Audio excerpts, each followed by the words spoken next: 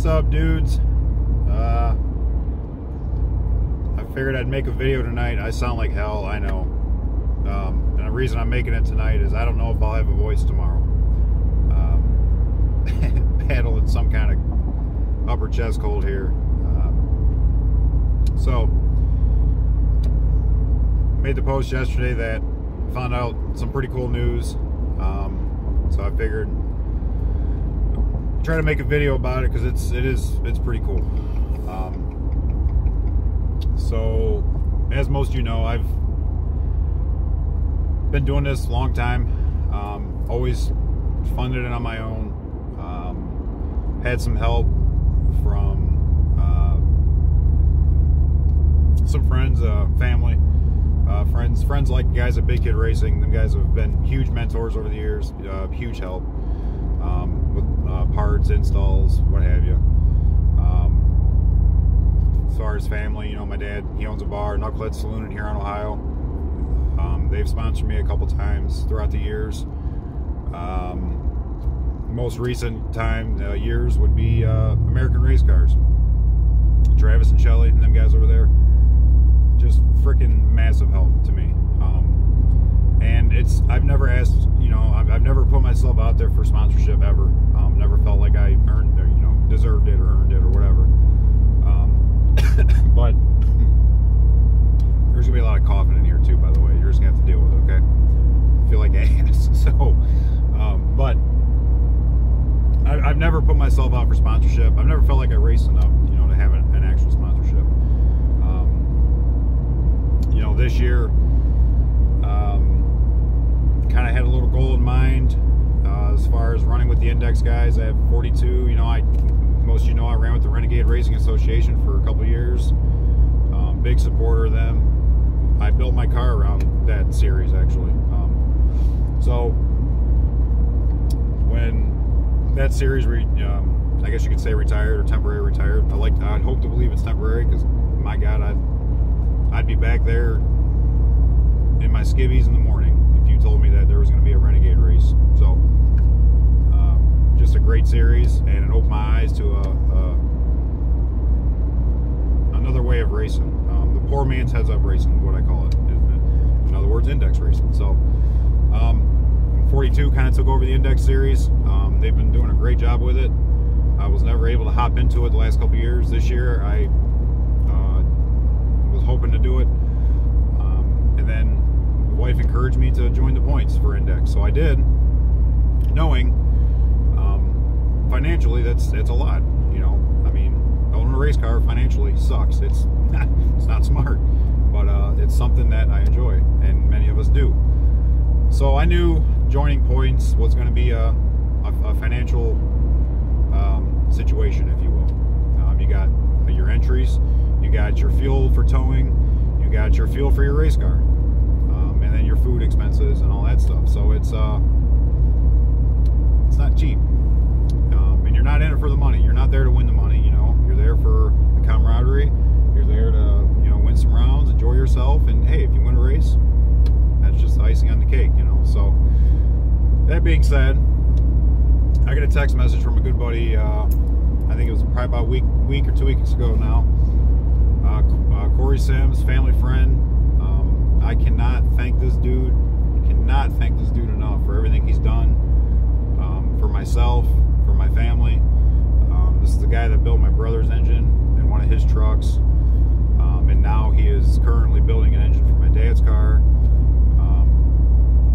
He's helped my sister out with her daily drivers. You know, he's just a good-hearted dude, man. I can't be more prouder to have him kind of represent Yea Dude Racing.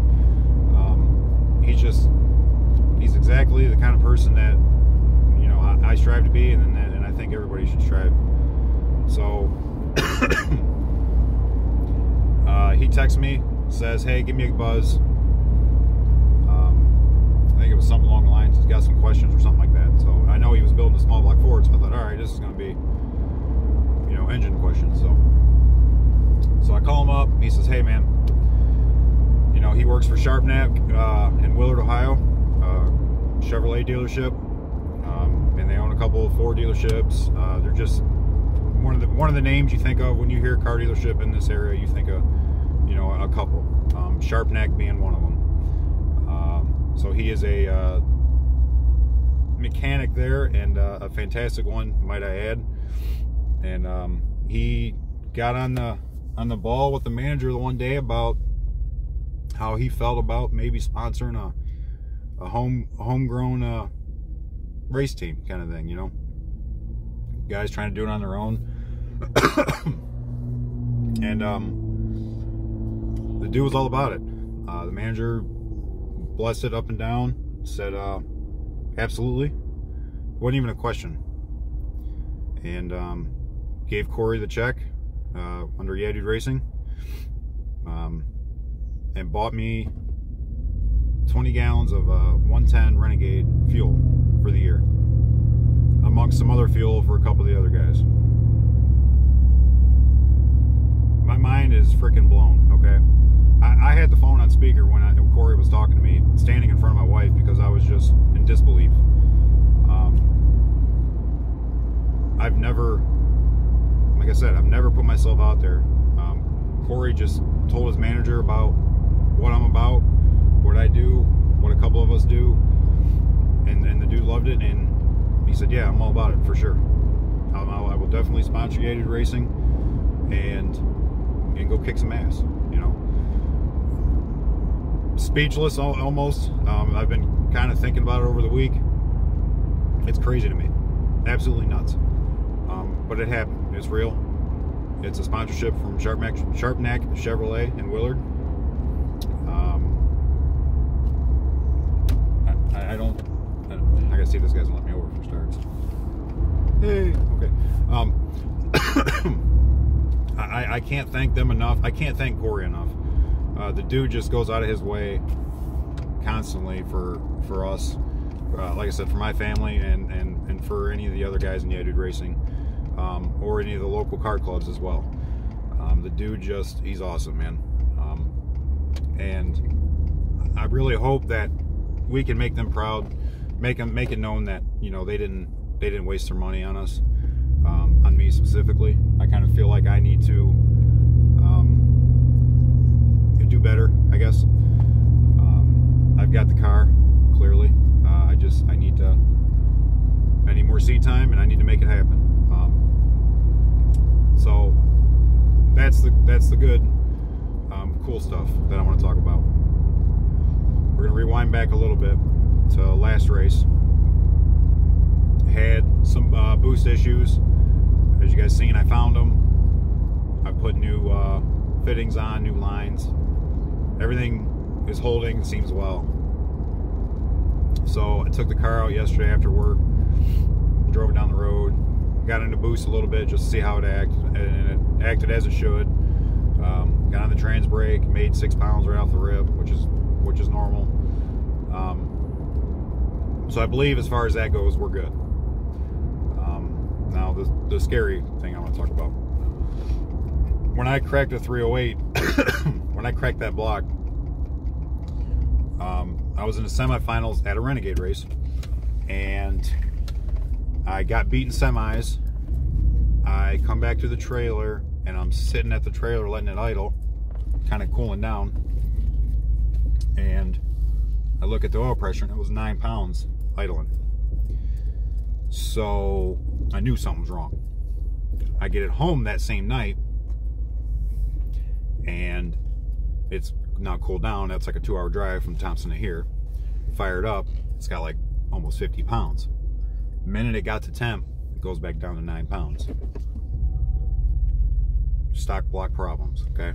That's when I pulled the 308 out, put the 302 in, found out the main webs were cracked. The rest is history. So I go out yesterday for a spin. Now mind you, I've changed the oil since the race 2 weekends ago, and new filter. It's all fresh. Now the only thing I'm thinking possible is that maybe the oil filter's junk. I don't know. I also did some work on the Holly dash too, and I had to pull a ground out of the plug in order to put the tack conditioner in that you guys seen that I put in as well. So part of me is wondering too if that ground I pull out of the plug has something to do, and this is just me being lazy, I haven't looked at it yet, but maybe it's the ground for the oil pressure sensor. Maybe now it's grounding, just the sensor itself is grounding to the engine. I don't know. I'm just pulling random scenarios out there. But, so, I get back yesterday. It's sitting here in the garage idling. Sitting around 20 pounds idle, which I'm okay with. And then all of a sudden it drops 15. And then I give it a little rev. Goes up 20, 25 pounds. Sits there, sits there, sits there as it idles back down. And all of a sudden drops back down to 15. So, I don't know. I don't think anything's wrong. It's not acting that way. But just seeing it act like that on the dash is just bringing back memories, bad ones. So, I don't know. It could be a filter. I got actually talking to Corey about this just a second ago. Maybe the filter I bought is a bum filter. It's a Wix. It's a little stubby filter. It's got to be stubby. I don't have the 90-degree fitting on here for the FL1, the big motorcraft filter. I run a little stubby Wix filter. Sits behind the header on the on3. I could probably show you. Got a little guy right there. So, I don't know if, you know, there's a bypass in the filter acting up, or if it truly is a problem. I don't know. Supposed to race Saturday at Driver 42. I'm going to send it, and we'll see what happens. See how it acts. So, that's the bet. Oh, God.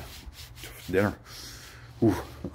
So, the positive, if there is something wrong, here's the positive. I got a 351 block. It's ready. I got an intake for it. I got rods, pistons. I got crank. Now, I wanted to put main studs in this thing. That's what I wanted to do. If that happens, I have to have it line honed, which is a whole nother animal. If something happens to this 302, say Saturday, that's not going to happen. It's not going to get line honed. It's not going to get main studs. It's going to get the factory 2-bolt main shit put in it, and we're going to run it. I'm going to put my heads on it. I'm going to put my cam in it, that intake. The crossover pipe on the hot side will have to be lengthened. I think like 2 or 3 inches, I read. The only other concern I have, everything else I'm cool with. That crossover is not a huge deal. It's just widening it. My only other concern is my downpipe. Obviously, everything's going to shift a little bit. About 1.5 inches, I believe, this way. You know, either way. It's going to be close. That's my only other concern. I got quite a bit of room there. I got probably close, 2 inches tight there. But that'd be it. Outside of that, it'd be a simple swap. Yank this thing out. Gaskets. I mean, it wouldn't be... Honestly, couldn't do it in a weekend. Get someone to put the bottom end together. I don't know what the fuck I'm doing when that happens. I guess I could try it for once. I don't know. Fuck around and find out, I guess. But that'd be it. Rings, I'd have to get rings. I don't know if I got rings. I don't think I have rings. I don't remember if that came. Rings might be the only thing I don't have. But worst case, I could drop it off somewhere too and just have the bottom end assembled. And then I could just slap my shit in there and be done with it. So, but we'll see. Weather's not looking fantastic by any means. Definitely rain tomorrow. And in my opinion, if it rains as much as they say it's going to rain, I don't think Drago 42 has any option but to call it. You're not going to want anybody in the pits. My full opinion on that, but I don't know. They could tell me I'm retarded and say, hey, come race. And if that's the case, I'll be there. But we'll see. We're playing it by ear. But this is why I was driving. I just got back from Corey's. There it is, guys. 20 gallons of the good stuff. And this is...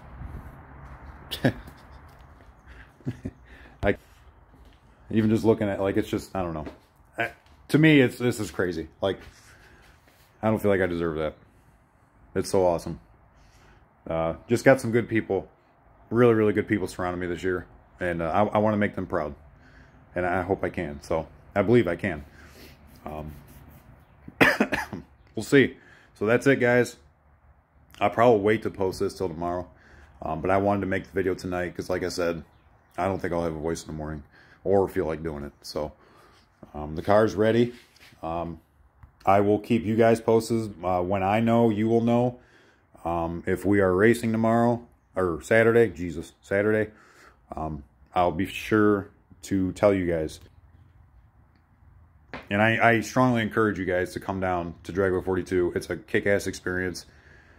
Super cool layout, super cool track. And they move cars, I think, just as good as, if not better than anybody in the area. And that's a big thing for me. You know, not a lot of downtime. So it's nice. And if you guys do come out, please tell me. Please let me know. Text me. And I'm a super busy guy when I'm at the track and the trailer, especially if this thing's acting up. My mind's here. But I try to socialize and bullshit. And to me, those are the best times. Those are the best memories, is meeting new people that have the same drive that you do. So if you guys come out, let me know. If I don't answer my phone and you know I'm there, just drive around. You'll see this bright orange pumpkin. You can't miss it. So that's it, guys. That's all I got. I'm gonna go in, get some rest, unload this fuel. Sharpnack, Willard, Corey Sims, thank you guys. It's huge. I can't say it enough. I mean, American Race Cars, Sharpnack, Corey Sims, Yea Dude Racing. Let's put this bitch in the winner circle, dude. Let's do it. You guys have a good weekend.